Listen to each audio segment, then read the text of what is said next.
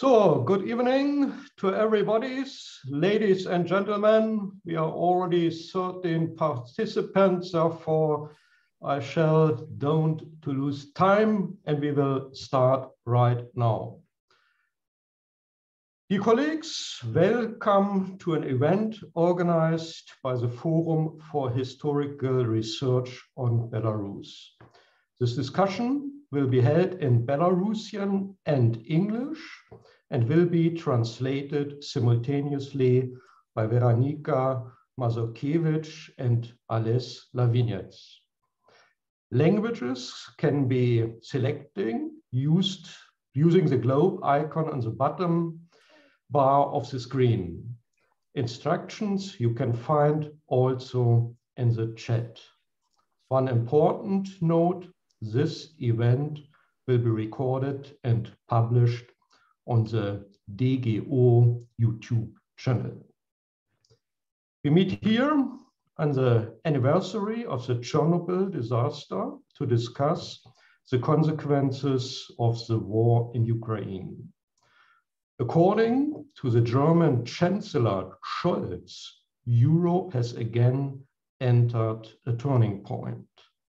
Therefore, allow me to briefly outline the concern of our working group.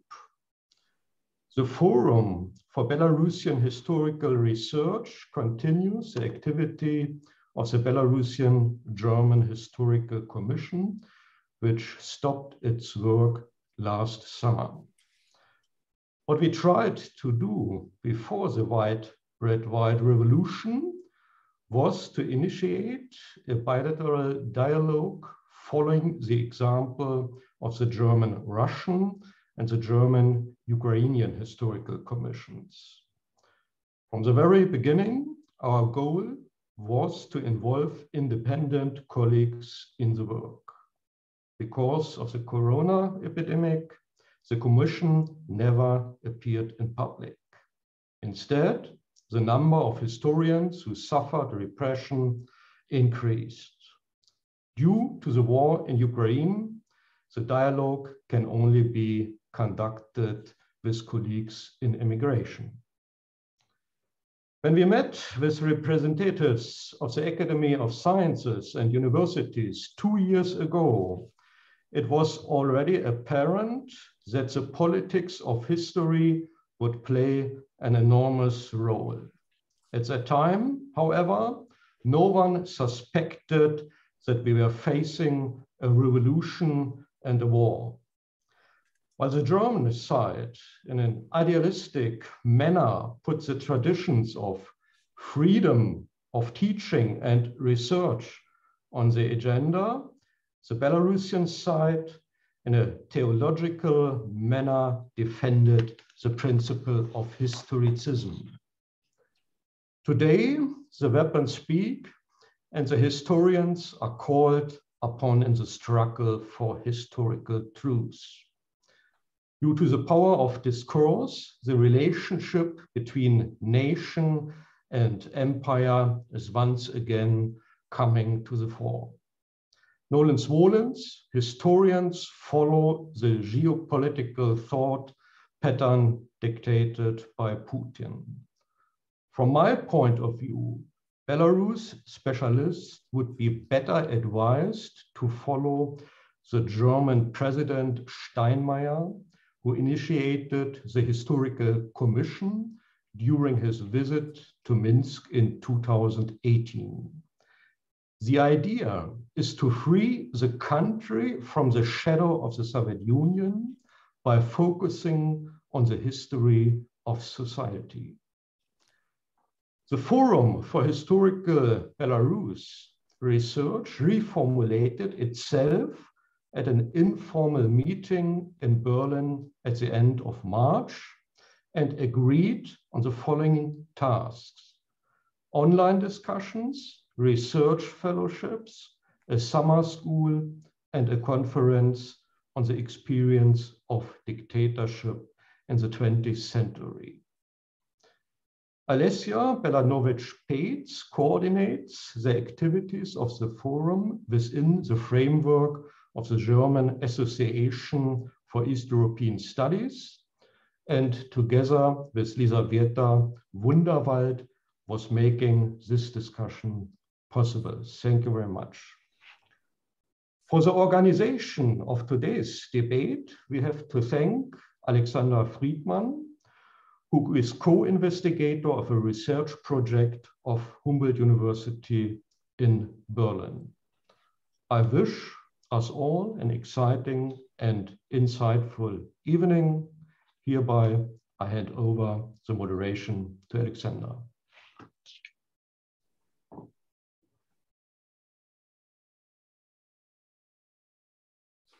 Добрый день, добрый вечер, поважанные сябры, поважанные коллеги.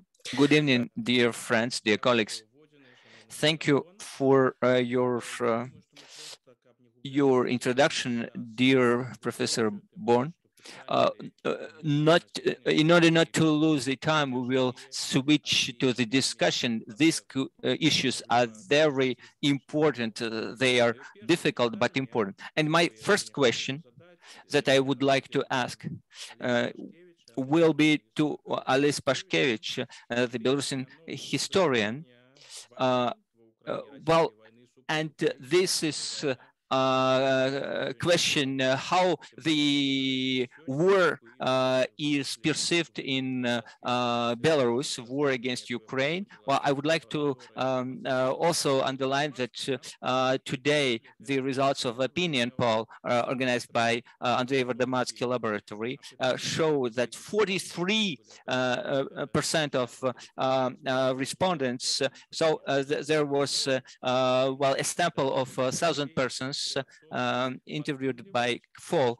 So 43% of the respondents support the Russian operation and war in Ukraine, and the opinion was taken before the events and revelation about what happened in Bucha.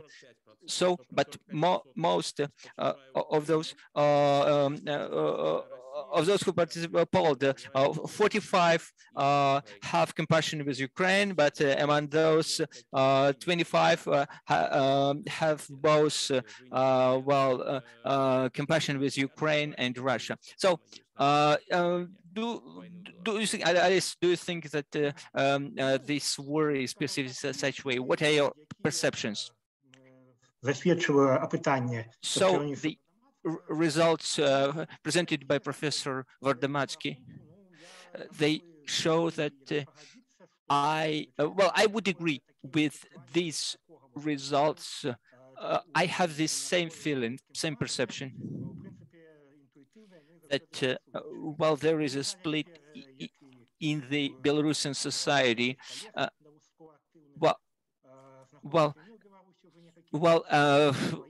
I myself, as many of my active colleagues outside Belarus, so I don't have direct contact with regular people, with ordinary people who do not belong to our networks, to our environment. So those who share the same views. So how from my personal experience, I can tell you directly, but while taking the experience of the 2014, when there was the first stage of the Russia's war against Ukraine, when the Crimea was annexed and the hostilities in Donbass started, well, this war was an object focus from the Belarusian society at that time. In democratic environment, we have these same views, but in 2014, 2015, Ukraine was in focus of attention. So it was largely discussed, and we didn't have an active political life at that time. And it was, the first plan was really Ukrainian events. Well, we have can also recall this experience, how the society was split. at that time, there was such situations that almost all independent media, they have somehow pro-Ukrainian position and were retranslating these views. Those who used the independent media as the information source were mostly for Ukraine. They accepted more or less a Ukrainian agenda and rejected the Russian agenda. Those who watched the TV, state TV, were to some extent, in one way or another, were for the Russian aggression and shared the Russian viewpoint on this conflict.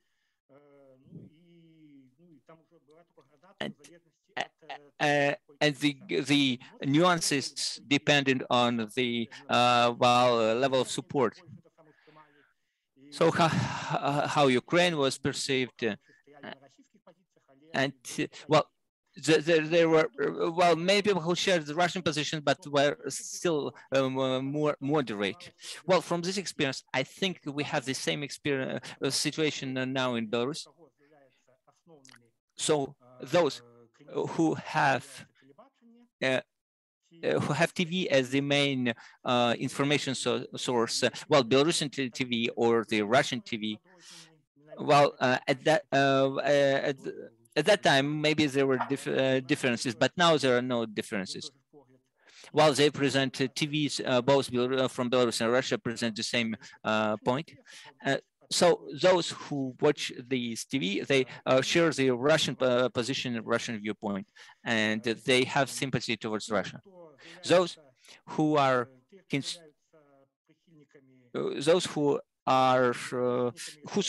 supporters of Ukraine, and those who take information from independent media, from social networks, from independent Telegram channels, non-state channels, they share the Ukrainian positions. Another thing, what is different, while the information landscape compared to 2014 changed drastically in 2020, well, when there was an aborted attempt of a revolution, while there were active protests against Lukashenka's rule, following the rigged elections, and the protests that followed, multi-thousand participants, and protests that lasted for several months. So, there are people who became refugees who had to leave Belarus, so they became subscribers to different Telegram channels, and it is very important for and this is a turning point for the consciousness of these people. So the state television in 2020 was losing the game, but and so the Russian TV was also lagging behind because it was not a Belarusian national agenda. So to find information about Belarus, one should be looking for more local media outlets.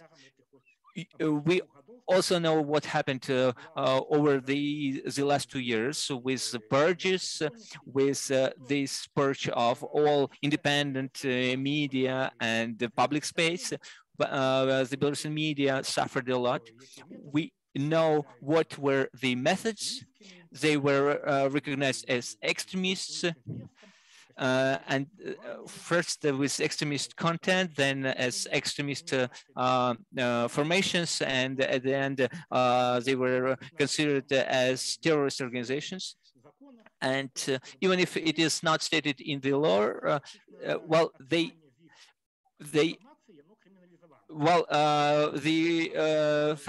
way how they receive information is being to some extent criminalized, and many journalists spent days and nights in prisons.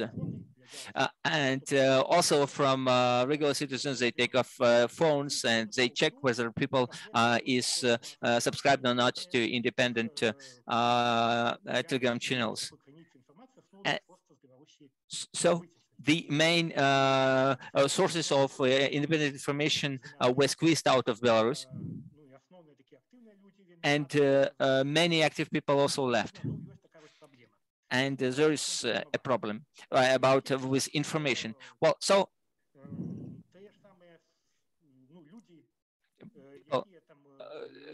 those people, we know that it is not forbidden, so people continue to read independent news outlets, and they are subscribers or readers of independent media.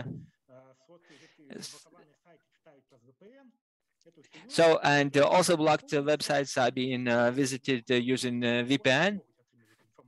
So people who are looking for information can receive information, but it's become more difficult by using, for example, VPN. And it is also not less secure. So only those who are there convinced, well, looking at those who are opponents, active opponents of Lukashenka, and opponents of supporters of democratic change, they look for in independent information sources. At the same time, if 40% of audience accept the Russian agenda, so they get information from this Russian agenda, and these figures, 40%, are not so huge. So we, if we, with such a level of terror and of the state terror in Belarus, if there is a minority still, the smaller part follows these propagandist formulas, this is a good indicator. So the war in Ukraine has a different impact on Belarusians. And I think that some moods, if not protest moods, but the non-acceptance of this propaganda still is there. And it concerns also the events in Ukraine. And I would like also to underline that they show a general, these polls show a general figure. And if we take these figures without detailization, because they can show different things. So, well, we have a much lesser percentage of those who are for the war compared to Russia. And many studies in Russia shows that 70 to up to 80% of Russians are for the war. We have a much lower figure, and one should also take into account the emotional attitude to this war. When a person is watching the Russian propagandist channels and programs, and does not have an alternative information source or approach, well, yes, the person might have an impression that, yes, something is wrong in Ukraine. So Russia had to launch this operation. Russia didn't want to do it, but so they accept. So we have the situation that despite all that, 45% of Belarusians are with Ukraine. And talking about this situation, international situation, when you look at American, German, French press, there is not much attention to Belarus. Well, there's some information about Belarusian volunteers who fight on the Ukrainian side. There are some statements of the Belarusian democratic politicians. There were some publications about Lukashenka's statements, but not so much. So, but how the role of Belarus is being perceived in this war?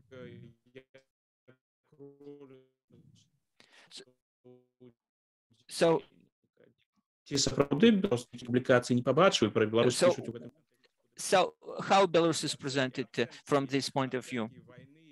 What are the how Belarus is being perceived in the West, and how this war is perceived? Question is to Anika and to David. Do you want me to start, David, or? Okay. Good evening, everyone, first of all. And I want to preface my comments by saying that I think I was invited as a faculty member of Washington University in St. Louis in the United States, but I've actually been in Germany since January. So what I'm going to say, I think, is much more focusing on the German perspective on the war in Belarus, because that's the environment I'm currently traveling in, and I think understand better than what is discussed in North America. Although, of course, to some extent, I can say a few words about that, but I'm going to leave that mostly to David, because I think that might be a good division of labor. So first of all, the perception of the war in Ukraine, it's again something I can say very little about, because I'm not there. But from what I understand from the media reports that are accessible, it seems to me that the original or initial kind of turn against Belarusians as charging them as co-aggressors with Russia has given way to, I think, a more nuanced view of Belarus, where I think the Ukrainian population and the government, Zelensky, I think, was very clear about that, is very clear in saying we understand that this is the government who has made the decision to support Russian troops in their attack on Ukraine, but on the other hand are more sympathetic toward the Belarusian population and see that many, if not most, Belarusians are actually very critical and against the war. So I think that there's a split perception of Belarus from the Ukrainian perspective, but maybe there's some members in the audience that can actually speak better to that in the Q&A afterwards. And I think to some extent that more differentiated perception really was supported by the discovery that several Belarusians were actively sabotaging Russian troop transportations along Russian and Belarusian railroads. I think that really changed, from my perception, the discussion. From the German perspective, I would say that there's actually very little conversation about Belarus, apart from the fact that Belarus is basically a staging ground for the Russian military for the assault on Ukraine. But for the most part, Lukashenko is seen much more as a puppet of Moscow, of Putin, with very little room, but also, I think, desire for self-initiative. From my reading of the German media, I think there's actually a little bit more of an attempt to make fun of Lukashenko and his pandering toward Putin and trying to kind of remain friends with him. So in essence, Belarus as a sovereign state, as a sovereign actor, is basically non-existent in the portrayal of the war on Ukraine, other than, again, as more the staging ground for the military operations. And in that case, I think there's three moments in which that really comes out in media portrayals. For one, of course, the discussion of the so-called exercises, maneuvers, that I think really were just a ruse for preparing the assault on Ukraine in February. The second moment was the reports of loot of stolen goods from Ukraine that were shipped home from Belarus by Russian soldiers. And then the third moment in which Belarus, I think, really shows up as a central part of the military strategy is in the discussion of the strategy of NATO and how NATO should respond to the war in Ukraine.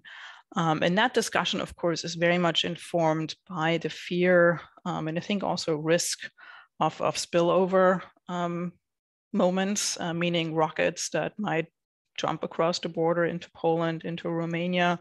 I think we've heard from the explosions in Transnistria today, which from what I was able to find out today is somewhat unclear what actually happened there. But of course, the arrival of thousands, hundreds of thousands of refugees in Europe directly implicates members of NATO.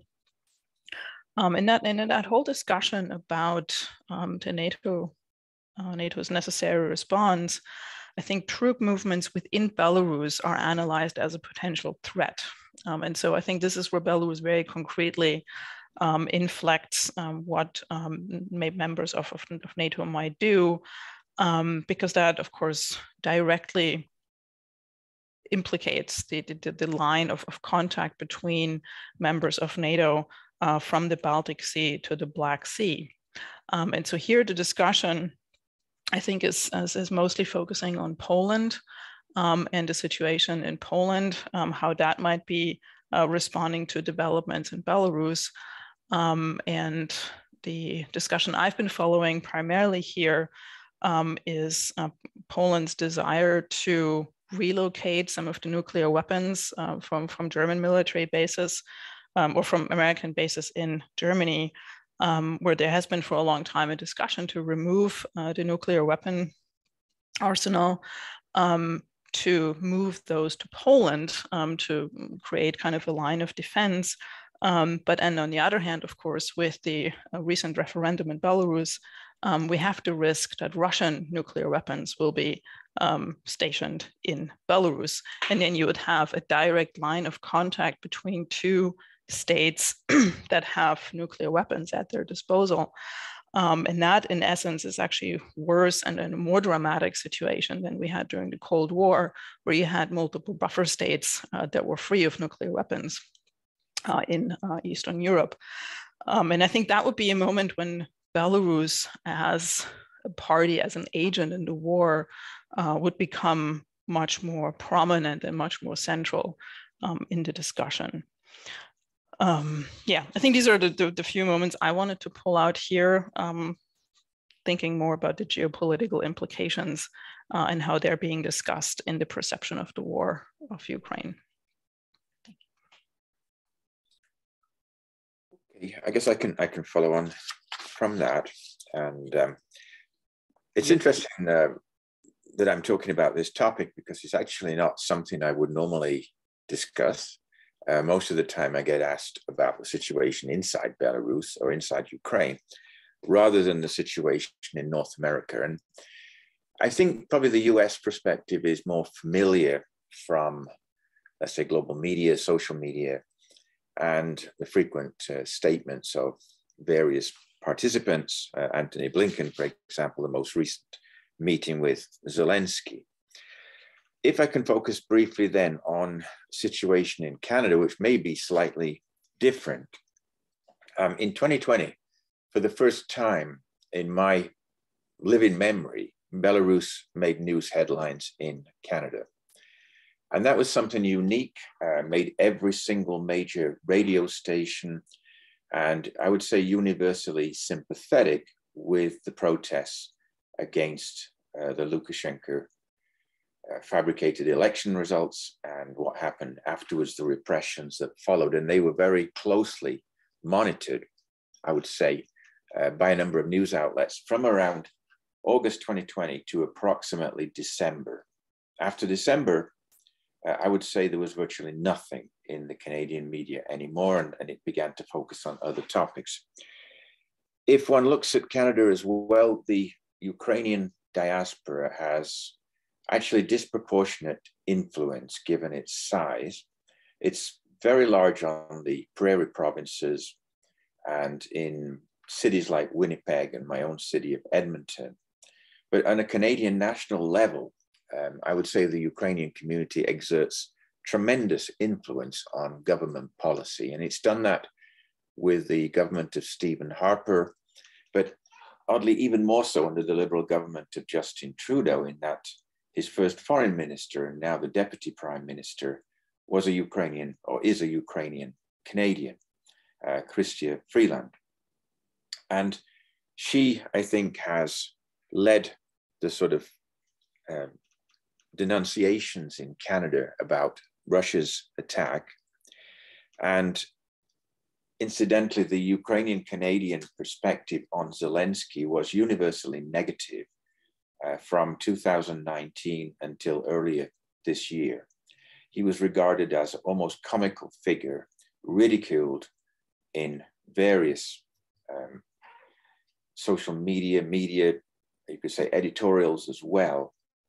Poroshenko, on the other hand, is almost a free rein in Canada among the community. He comes here often and his perspective is heard. And it's only over the last couple of months that Zelensky has now been taken up as a hero figure among Ukrainian Canadians, and therefore of Canadians generally, are very positive towards him. And this, of course, reflects his standing in Ukraine and the United States. He's actually, I saw a poll a couple of days ago which suggests Zelensky is the most popular statesperson in the world in the United States, which is quite remarkable in my opinion, far above Biden and Trump and other figures. So the Ukrainian figures are put forward. And I would say Belarus has kind of been lumped into the Russian sphere without really any discrimination, without any attempt to look at things like the Belarusian volunteers or the anti-war movement that Sikhanovskaya recently launched. That has not made any kind of impact whatsoever on this side of the water. So you could say that the perspective here is 100% behind Ukraine, but it also puts Belarus very much in the Russian sphere. There is, of course, some knowledge that Lukashenko doesn't really represent Belarus, but the fact is, de facto, he's the one making the decisions. He's the one sitting there in the presidential palace and meeting with Putin and other leaders. And just as Anika said about Europe, it's very much the same, I think, in North America, that Belarus has not got a voice. And this, I think, is quite tragic because Belarusian students, for example, are now getting banned from universities here, whereas Ukrainian students are being given all kinds of subsidies. They're allowed to come here. Free accommodation is found for them. Families are volunteering to give them free accommodation. Whereas Belarus is regarded in the same as Russia, that they're students, even though many of them left the country, fled from the dictatorship of Lukashenko, they are simply being treated as fellows of the Russians. Whether the Russian students should be treated in that way has also been debated quite widely here. But at the moment, I would say both scholars and students from Russia are not going to be accepted. And I have some personal experience with that from a recent decision we made to accept a research fellow from Moscow. We had to stop that. But Belarus is very much put into the same boat. It's ignorance, really, I think, and a lack of information, really accurate information about Belarus, whereas the Ukrainian diaspora there are Ukrainian institutes in virtually every province of Canada. The biggest one is here in Edmonton, and it's been there since the 1970s. Similarly, the Harvard Ukrainian Research Institute was set up, I think, just before the one here, and that also has a strong influence on the American public as well.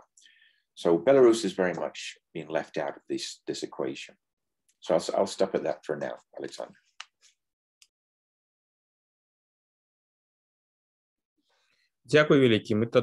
Many thanks. We will continue with our next question, which concerns Belarus. Yesterday, Svetlana Tikhanovskaya gave an interview to a German TV, and in her interview, she repeated the same thesis that she uses from the beginning of the war, that the fate of Belarus today is being decided in Ukraine. The fate of Belarus, the future of Belarus depends upon what would happen in Ukraine, whether Ukraine would be able to win in this war and to stop the Russian aggression. What does this war mean for Belarus? And this is a question to all participants. Well, I will start the first to answer this question. When we talk about this thesis, the point of Svetlana Tikhanovskaya, and it was not only she. From this point of view, I do agree that today in Ukraine, the issue is not only about Ukraine's future, but also about Belarus's future. We know what is happening in Belarus. Well, the civil society is in a kind of organized view is almost squeezed out of the country or destroyed, or now in kind of clandestinity. So it's almost impossible to do anything. And taking into account the results of opinion polls, that nevertheless, what is obvious, there is a potential for discontent of those who are discontent. So the potential for changes in Belarus exists, internal potential. But it cannot grow importantly internally, but there is an external environment. So Lukashenko stayed in power because he received the political financial support from Russia. It impacted the mood both of protesters, but also on his entourage. So the people from the law enforcement agencies saw that Moscow is behind Lukashenko. At this moment, what is important, this war weakens Russia and weakens positions of Russia. And well, it's difficult to make prognosis and anticipate. We don't know which processes would be in Russia. What are the perceptions and feelings of general Russians? But one might suppose that the defeat in this war might provoke in Russia strong problems and strong discontent and against the regime that would lead to some changes. Russia would become weaker, and it would open window opportunities for Belarus. And we, as communities that protested in 2020, in this fight we are entirely for Ukraine, and Tikhanovskaya states not only her own position, but she represents the position of the democratic forces. And this position is not entirely marginal, not marginal at all within the Belarusian society. So though many things depends upon the outcome of the war, Russia against Ukraine.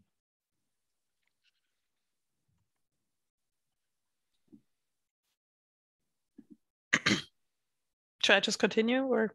Yeah, I think in many ways it will also really depend on what happens in the next few weeks, and or coming months, hopefully not years, how the war will play out in terms of what is going to happen in Belarus. But for tonight, I think I want to highlight two moments here. What does the war mean for Belarus? I think on one hand, and David already talked about that, I mentioned that already, is that I think there's much less interest in what is actually happening within Belarus, especially with regard to just the widespread support for the opposition, for protesters that we had seen since 2020. I also would say that that lost kind of momentum over the last year. But with the beginning of the war, I think that's really disappeared from public attention and public awareness, in the same way that the attempts of refugees that are basically trapped in Belarus and that are trying to enter Poland, that has also basically disappeared as a moment of concern for most members of the public. Where on the other hand, I was just really looking up the numbers recently. Since the beginning of this year alone, more than 4,000 refugees have been turned away by the Polish border guard and pushed back into Belarus. And that is, of course, an issue that I think is dramatic and tragic, and just continues human rights violations within Belarus. But that has largely disappeared behind the widespread support for refugees from Ukraine, which is support that has to be given. But I think on the other hand, that issue is lost traction. On the other hand, for Belarus, internally, of course, I think we see a much greater dependency from Russia and a loss of sovereignty that we've already mentioned. And also, I think a new wave, an increasing wave of arrests and of repression within Belarus against journalists, against very recently a number of trade union members, the independent trade unions. More than 20 people were arrested. Medical professionals, there was a trial against bus conductors for corruption. To me, it seems like there's a beginning of an economic crisis, of a deep economic crisis as a result of the sanctions. And to me, it seems like the government is trying to quell or prevent any kind of dissent, articulation of dissent and protest against that crisis by cracking down on anybody who might articulate critical voices. And on the other hand, and I think Alice already indicated that as well, is that there's, of course, discontent within Belarus about the war. It seems to me that Lukashenko is afraid that discontent, that criticism will actually turn against him. And so there's another incentive, if you will, for him or his supporters to crack down on possible protesters and opposition members. And so I think they're increasing and more radicalizing a wave of repression in the form of new arrests, the conduction of more and more trials. Most of them are closed, so we don't actually know what's being discussed in the courtroom, but also torture and problematic, horrific treatment within the prisons. I think are really increasing and exacerbated as a result of the war. And on the other hand, and I'm going to stop after that, the treatment of ethnic minorities in Belarus seems to become more and more radical and problematic. For instance, when beginning in September, all schools of ethnic minorities are supposed to conduct their teaching in either Russian or Belarusian, but not in Latvian or Polish, for instance.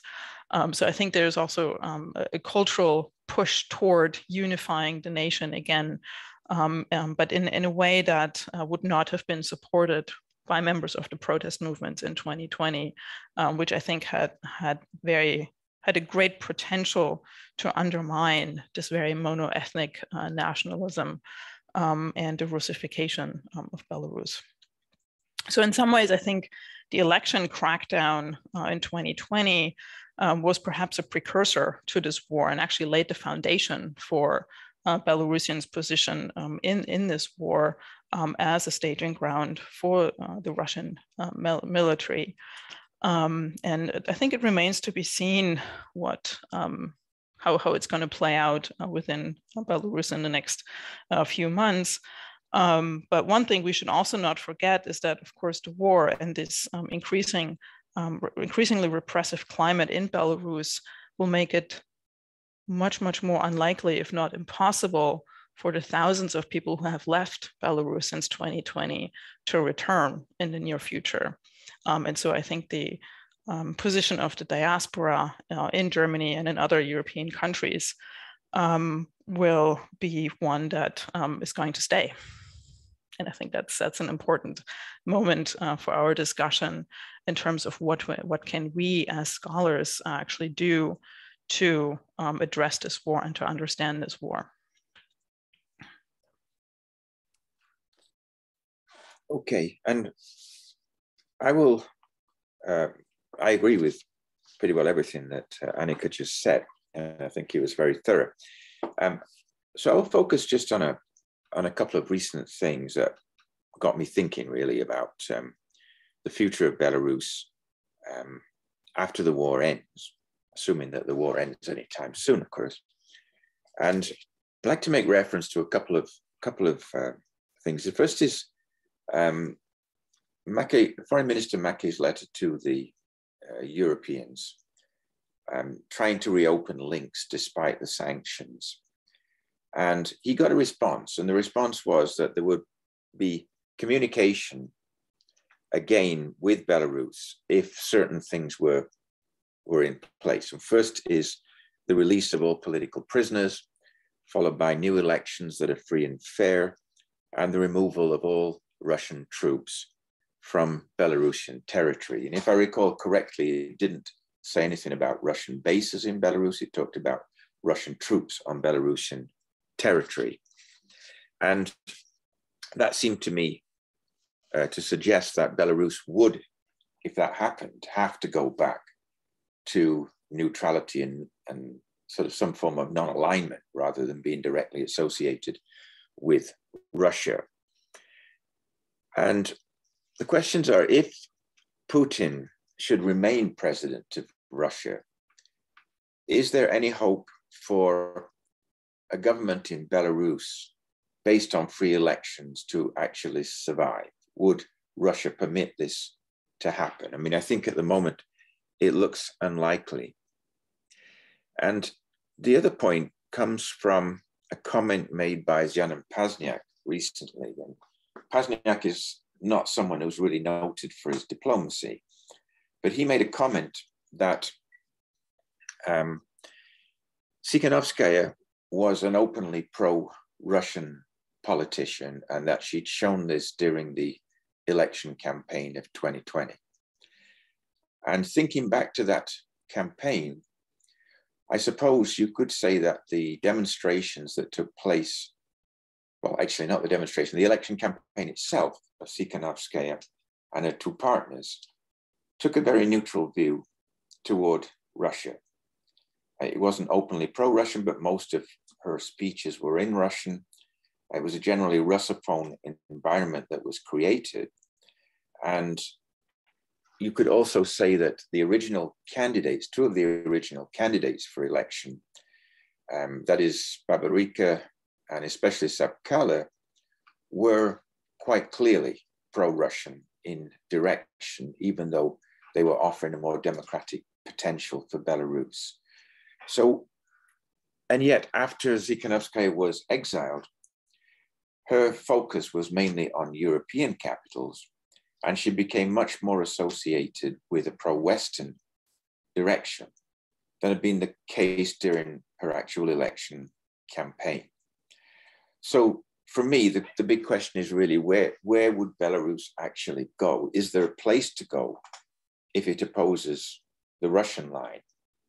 And if there is, would the Europeans openly accept Belarus, let's say, as an associate member of the EU, which I guess is a logical conclusion to the European Partnership Project, or even a full European Union member? Because it seems to me the problem for Belarus is that its options have been limited by its geostrategic position as a neighbor of Russia and a population of about 9.5 million that can't really expect to oppose anything that Russia demands if it's going to be backed up by force. And with Putin in power, I think it's likely to continue. Okay, let's stop there. Дякую за подробязные, вельми цікаві адкази. Thank you for very detailed replies. Dear listeners, you can ask your questions in the chat. We still have some time. I have still one more question, and then we'll turn to your questions. You have this opportunity to ask and to get the replies. So we're all historians. We work in the field of Belarusian history. I have a sort of personal question. What does this war mean for historians, for those who work with the history of Belarus? Will the war change anything, or should it change anything for us, for historians? This is a question to all panelists. Well, for the historians, yeah, we see everything that is happening. We are in the process.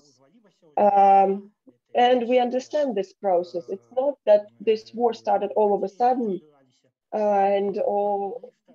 Of course, we look at what is happening through the analysis glasses, through the point of view of evolution, through the point of view of how the events evolved, even taking into account Putin's words. He had some lectures before he recognized the independence of the LNR and DNR. He was speaking about the war, the reasons for war, and how sort of fair borders in the 18th century. So naturally, of course, we understand it very well that what is happening is the result of the historical process of the way the Ukrainian nation was formed and how the Belarusian nation was formed, how the national movements and fight for independence were evolving. It is also the result of the historic relations between the nations. It's the consequence of the Soviet experience and Soviet heritage. And it's also the consequence of the independence, how it appeared in the beginning of the 90s and how it evolved in different countries that appeared after the Soviet Union collapsed. Of course, we're interested in that. We see the process, and for us as historians, it is important to see to see the evolution and to see the patterns. Again, we go back to the Russian Empire in different reincarnations, and the Russian Empire, the USSR, and how it evolves, and what are the consequences, what are the processes. That's all very interesting for us to observe. We'll also think about the future, about what we can expect. It is very important for historians, this period, starting from the year 2020. I think what we have now is the continuation of what we had in 2020. For us, it all makes part of the same pattern. It will mark new books and new parts of history. We will think about it. We will think it over for many years. Now we will write about books about this period. If we speak about Belarus, we'll write about the formation of the Belarusian nation, how it appeared unexpectedly for the whole world, even for some Belarusians, not all, but for some Belarusians, it was a surprise.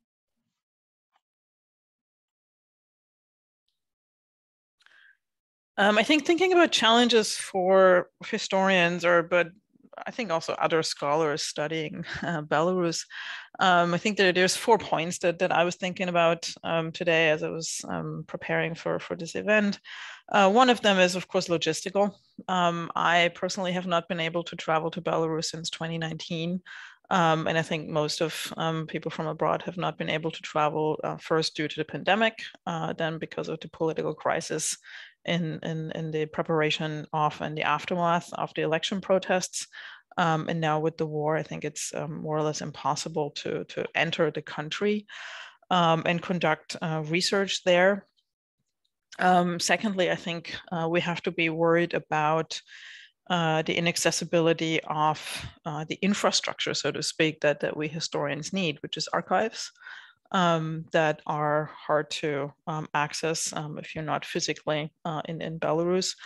But I'm also thinking here about what one might call the kind of non-state or unofficial archives that have been created by local activists, by regional local historians, that are of such central importance for much of the work that many of us have been doing.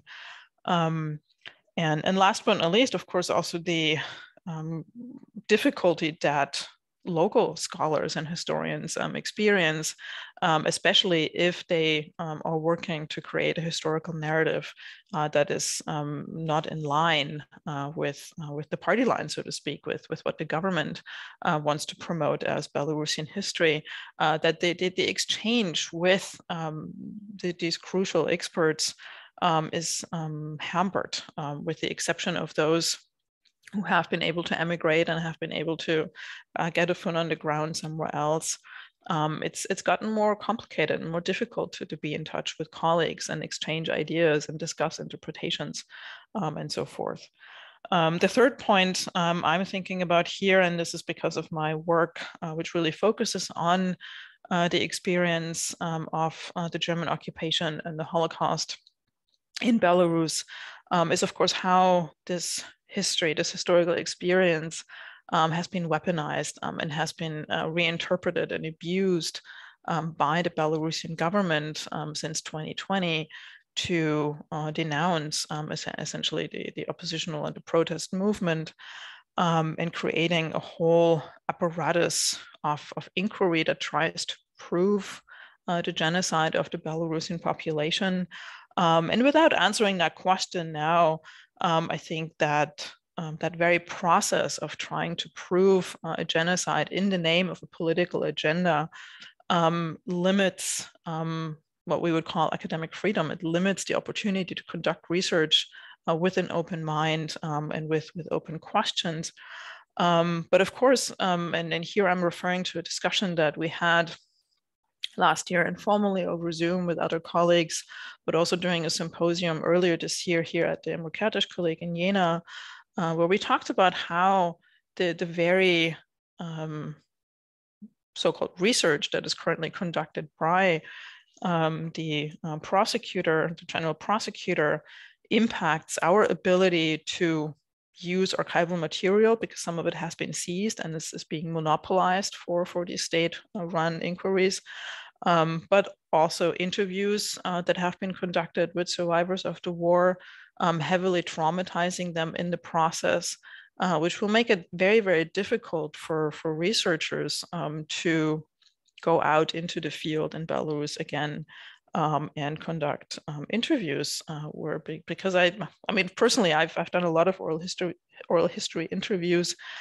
I can imagine that many of these elderly citizens are really worried to say the wrong thing, or at all speaking to a foreigner, for instance, who would come and ask questions about the past, because they are aware that the politics of history are so central for the current government. And then last but not least, and that's again something that really grows out of my own work, is that, which again focuses on the legacies of and the trauma experienced by the Belarusian population, by the Jewish population of Belarus, by Roma who have been persecuted during the German occupation, is that this trauma, which so far has been very central for our investigation of history and of the politics of memory and of modes of commemoration in Belarus, that they might be overshadowed by this new trauma that we see on screen every day coming out of Ukraine right now, and which I think has the capacity to, if not stand side by side, really overshadow what we have been discussing when we talked about war and genocide in those formerly German occupied territories. And that is a question. I mean, I don't have an answer to that, what that means. But it is something that I think several scholars have already articulated as something that we will have to grapple with as historians who are writing about a recent past of violence, that we're now confronting essentially history that repeats forms of violence that we have seen in the past, and where we always thought that this is not possible again because of the experience of World War II. So these are the 4 points that I wanted to make. Yeah, to add to that, I mean, I would say, first of all, it was not easy to do historical research in Belarus before the war broke out. And as you know, the KGB archives have been closed since 1994. So what we are able to look at is basically the national archives and, as Anika said, local archives in her case. And it's been difficult to do projects. I did a project a few years ago about historical memory and Second World War. And this, of course, is very much in line with where the Belarusian government is today. And it's never really moved away from that. It's simply intensified it, I think, in recent times.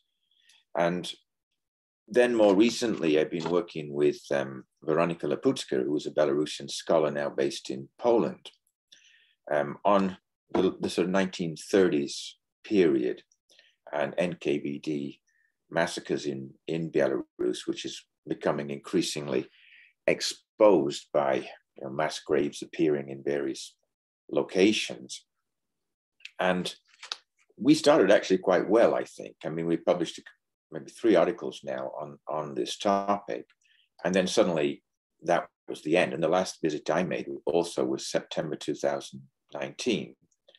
And I actually was on, not sabbatical leave, but administrative leave from my position in the department. In other words, I got a year off to do research. And it started well, with this research trip to Belarus, but the second one was then canceled because of the pandemic. And I've never managed to get back again. And neither has she, because she's in a position now where she's trying to get her parents out of Belarus. And really no prospect of going back. And I think there's a lot of Belarusian graduate students in that same position, that they cannot really go back home. Some of them have chosen to focus on other topics, in some cases Ukraine, which actually has now also become problematic in that you can't go to Ukraine. I have a PhD student who was supposed to spend this coming summer in Zaporizhia. I mean, his entire project has had to be abandoned because of the war. So it's certainly going to make things difficult. And I agree with Anika completely that this war will change the way we think about the Great Patriotic War. I think it's bound to do, because in that narrative, which started in Moscow, but there's a sort of version of it in Minsk as well, you're talking about the liberation of a population from so-called, Nazi plague, as it's usually described. And according to official propaganda, then the fact that we have democracy today in Western Europe is a result of the Soviet liberation of occupied Eastern Europe. And that narrative, I think, will now be strongly questioned, and it may undermine the narratives in Belarus as well. And she's been unidimensional, and it's also managed to undermine the opposition in various ways, I think, because of their association, collaboration, use of the white, red, white flag and things like that, which then reemerge in later times. And that's been exploited by the regime quite effectively, I think. So it is going to be difficult, and we may be reduced to things like interviews, and I agree, alternative resources may be in the West. I know in London there's quite a good library, the Scarina Library in North London. We've got 1 or 2 in North America as well. But it's going to be like Soviet Union times, where researchers from the West couldn't actually go into Soviet archives in the Soviet period. And Anika, you're probably too young to have experienced that. But it happened in my case while I was doing my PhD, that it was impossible to actually get inside the country when I first started. And that's really where we are, I think, in the West today. We have to think of other ways around that. And perhaps, as Thomas suggested at the very beginning, work on a more local social level rather than try and focus on what the authorities are doing. And maybe even do microcosmic studies of various villages and their experience, rather than trying to look on the broader perspective of Belarus as a whole. I don't think it will stop at any point. I mean, I think historians will always continue to work, but it's certainly brought about new questions, that some of which were unfathomable before, but some of which were not altogether unfamiliar either. So I will stop at that point. Дякую. І ось якраз Thank you. And here, well, there is a number of questions. And there were questions: what to do, what historians can do during the war, what the historians write about the current events. Can they have interviews, gather materials through oral history, for example? What is, in your opinion?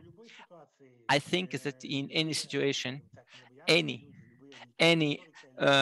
engaged person, historians or citizens of Belarus should do what is within their potential to do.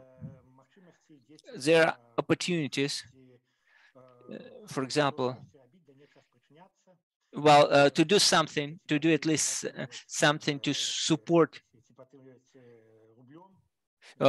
with your financial means, or by do some individual action. But for historians now is difficult. In Belarus now, there is no independent history research. There is no space for such research in Belarus because of everything that is happening now.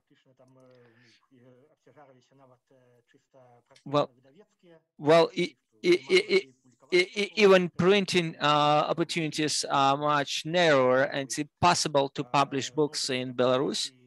So repressions go against those entities or those teams of universities. So the repressions have not reached all the departments, let's say. There are some people, one wouldn't say that there are only those who support this regime and ready to act in the same ways that the authorities expect. So the have the research on genocide from the point of view of political requirements. But those who left, they have challenges where to find opportunities to continue to be in the profession, to find employment, to support their, to look to maintain and fulfill their research activities, and also to look for understanding and support from Western countries, from Western partners, those who, especially for those who left, there should be an understanding that what is happening now in Belarus affects very importantly the historical science, and those people who treat, who are dealing with oral history, the archives of oral history archives, those who are engaged in this project, they continue to interview people. They try to be in touch with those people who left, who were engaged in 2020, even if it's very hard. And there is a huge uncertainty before us, and there are both optimistic and pessimistic anticipations. But everybody should do I mean, the Belarusian historians should do what they are supposed to do, and also for artists, for all people from this community. What the foreign historians should do, maybe my colleagues would share their opinions on that. Well, I'll try. I think I would like to think here about historians, scholars in two ways. One of them would be as kind of citizen scholars, as members of their own community, as people who I think have a strong incentive to organize a number of ways to support people who are fleeing from the war, who have lost their livelihoods as a result of repression. And there are a number of initiatives to organize those kinds of support in the form of, let's say, fellowships, stipends, and so forth for our colleagues from Belarus, for instance, who've lost their jobs and who have no chance of being hired as historians again or find any jobs. We know of a number of them who have trouble finding any kind of employment because of the involvement of the KGB, who basically shuts down any kind of employment opportunities. And so there are a number of initiatives that I think we all know, and we can share some of that in the chat together with some of the people who are actually in the audience here. Felix Ackermann, for instance, I see. We've just issued a call to German foundations and institutions of higher education to do more to support Ukrainian scholars, especially those who actually cannot leave Ukraine and who are in no position to conduct any kind of scholarship right now, but who need basic support in terms of organizing their livelihood, but also to think about ways of support for, again, our Belarusian colleagues or colleagues from Russia who are targeted by repression by the state. So I think there's a responsibility for us as scholars, as professionals, to take care of our colleagues. From a scholarly perspective, I think there's a number of ways that we can do. One of them is to create an archive. I mean, I think that's where historical research always starts, is to create an archive. And that starts with collecting media reports, collecting sources that are being produced every day in front of our eyes. We know of some initiatives already to interview people who are directly impacted and affected by the war. And I think that also opens up an opportunity when we're thinking specifically about Belarus. As long as we are able to maintain connections with our colleagues in Belarus, to think about collaborative work, to think about how we can collaborate in conducting some of the research in a situation where archives are inaccessible for us and for our colleagues in Belarus as well. But how can we document what is actually happening right now? I think there is, at some point, this is going to be history. So I think historians often think about history as something that's long past, but this is the history of the present. And I think we can start to think about that already very carefully at this very moment. Yeah, I agree with most of that. And I think, you know, I just got a call from an email from an editor in New York, and Timothy Snyder has just published a new version of Bloodlands, and I was asked if I wanted a complimentary copy, and he's already managed to include the war in Ukraine as a sort of epilogue to his Bloodlands. I mean, that's perhaps a little bit premature, you know, given where we are right now with the war, but it just shows that it is possible to do that, to include the present war. And I would go back further and say, in Belarus' case, to explain 2020. I mean, I know there's been a lot of discussion, there've been a lot of articles and some publications already on how Belarus got to that particular stage, where that, what was it, 200,000 people in Minsk at the peak, where did they come from? You know, how could that suddenly have happened in Belarus of all places? And this probably needs some historical perspective. It cannot be explained simply by the circumstances of 2020. You've got to go back further. And I think the whole independent era, therefore, might, and perhaps even the Soviet era to some extent, might fall under that same study. But I think in terms of helping out scholars, well, in Canada, it's fairly straightforward now. I mean, our granting agencies are giving out very large grants, and they prefer to give bigger grants over long periods now than smaller ones over a year, say. They would prefer to see a 5-year study, give $2 million, and you could spend it how you wish. But if it's got a focus on the war in Ukraine in any aspect, my guess is it will be looked on quite favorably. And Belarus, like it or not, is part of this war. And I think in terms of Belarusian studies, it can be incorporated into these studies of Ukraine. So they've been more of a regional study than a study of just one state. And in that way, you could bring in a lot of scholars. And I think probably you have to look at two levels, the academics in Belarus and also the graduate students. And although I don't know the exact numbers, there must be thousands of Belarusian graduate students who are now at Western institutions, and particularly in Poland, Lithuania, and I imagine the Czech Republic as well, but certainly in that part of Europe. And these are the ones who would probably struggle once they complete their dissertations as well. I mean, where are they going to go?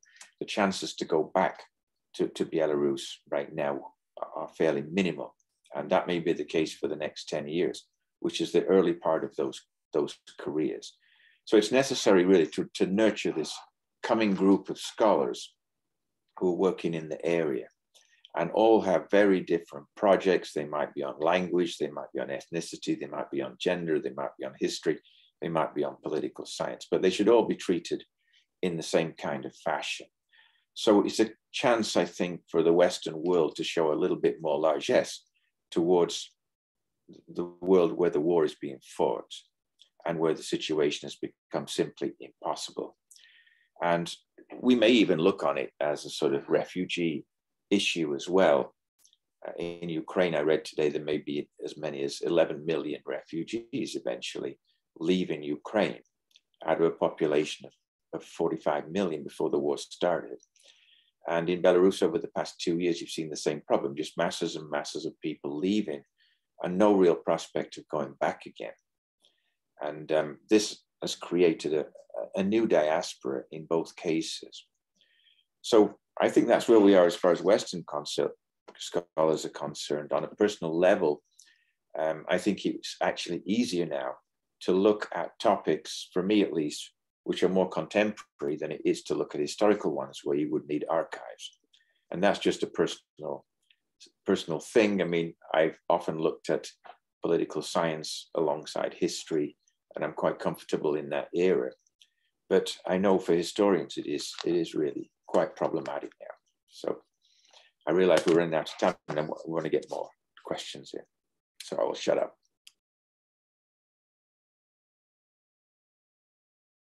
Дякую. У нас залишилося каля 10 хвилин.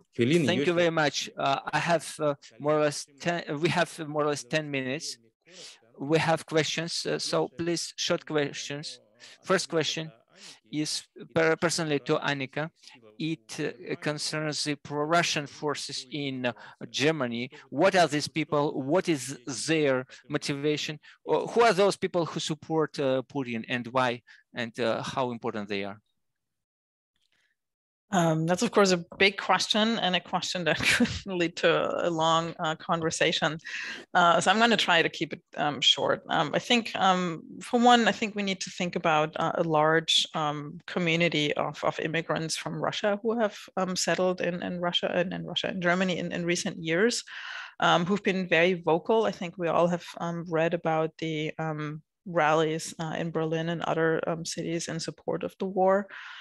On the other hand, of course, if you think about the German population, German-born population, I think there is a large contingent of people, including scholars, politicians, who have for a long time taken seriously the mandate that really came out of World War II to try to build a friendly relationship with Russia as the successor state of the Soviet Union. And to some extent, I would identify myself as such. I was socialized in this environment where building bridges with Russia was what you were doing, because as a lesson of World War II. And I think to some extent, for many people among this population, that has led to a perhaps somewhat uncritical or less aware view of Russia and what happened within Russia in recent years.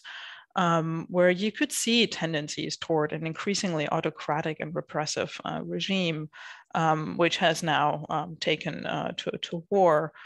So I think there's a long history to support for Russia, and I think we have to think here about the aftermath and the legacies of World War II. Yeah, I mean, this is just a very, very broad picture, but I really want to leave some time for the other questions. But of course, there's also I think there's neo-Nazis who are supportive of Putin's strategy to recreate a Russian empire under nationalist signage. I think there's a variety of groups that are uncritically supporting Russia, or maybe even because of what the Russian government is currently doing. So I don't think there is a one answer to that big question.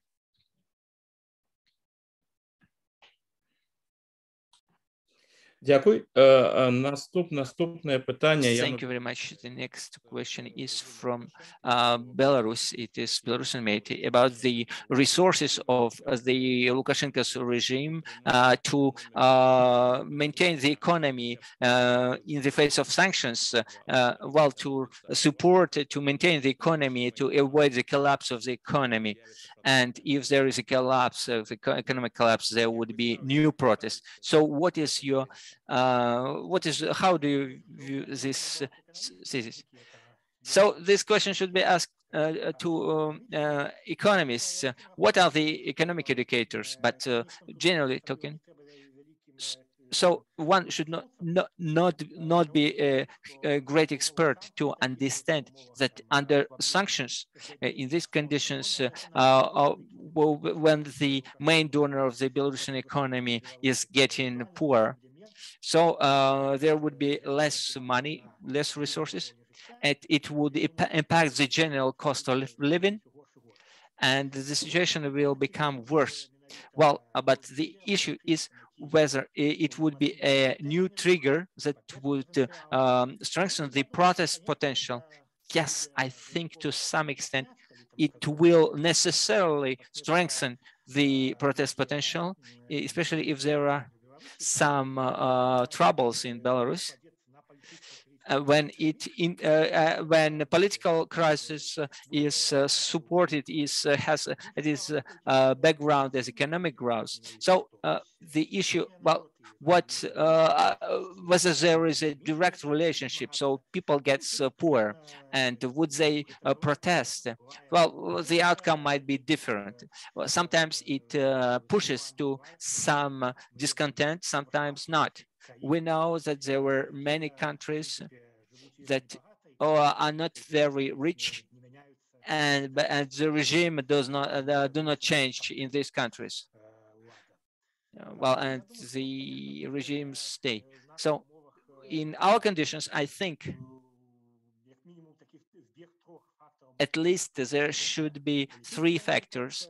So political situation should change. So the protest potential that was accumulated, that showed up in 2020, which is still there among many people. So the worsening of the economic situation, and of course, and the international context, so everything that is happening around Belarus and related to Belarus. So these three factors, when they go together, we might have interesting events in Belarus that might lead to a more happy end.